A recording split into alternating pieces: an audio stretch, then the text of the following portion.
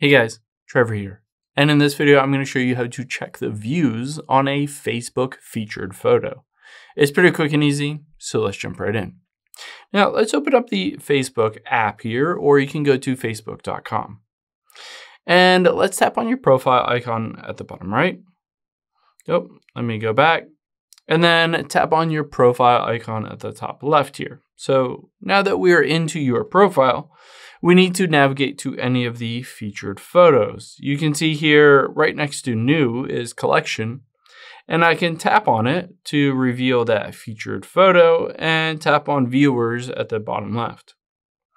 You can see 29 viewers, and it will show me a preview of who has seen it. It says share your next update, and at the very bottom, after 14 days, you can't see who viewed this or basically unless they interacted with it.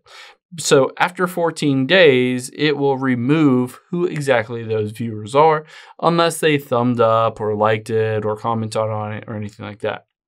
And then over time, you can tap the refresh button if you wanted to see any new people that have viewed it and exactly who basically has seen it.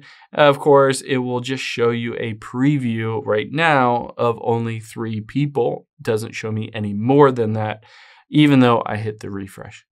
I hope this helps. If it did, hit the subscribe button down below. It really helps me out. And I'll catch you on the next one.